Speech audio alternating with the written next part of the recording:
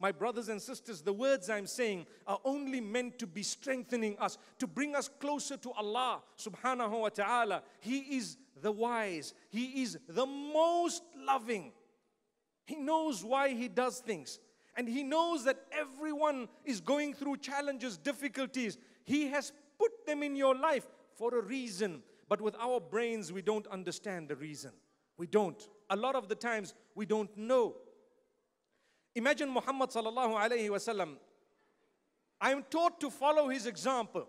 That example is so complete that it teaches me how to go through challenges and difficulties, because he has faced every hardship that I can think of. So when I face similar hardships, at least I know how to manage it.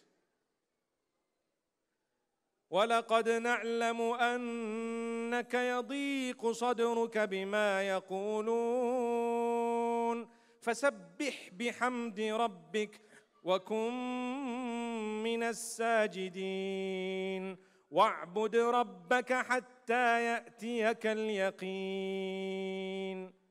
Amazing, the last few verses of Surah Al-Hijr, where Allah subhanahu wa ta'ala says, O Muhammad sallallahu alayhi wa sallam, we know that the statements they are uttering about you, be they rumor, be they false statements, be they that which is hurtful, we know that your chest is being tightened because of that.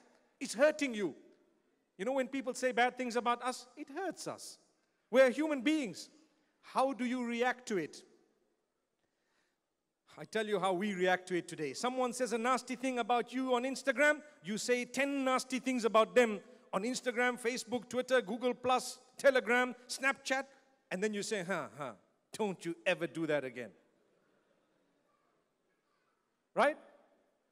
Because we know it's a bad statement. Someone said something bad about us, so we want to retaliate. But Allah says to Muhammad sallallahu alaihi wasallam, that's not how you retaliate. You're a believer. You're the best of creation. Allah says, فَسَبِّحْ بِحَمْدِ رَبِّكَ. Declare the praise of your Rabb. Declare the praise of your Rabb. وَكُم مِّنَ السَّاجِدِينَ. And be from among those who prostrate often.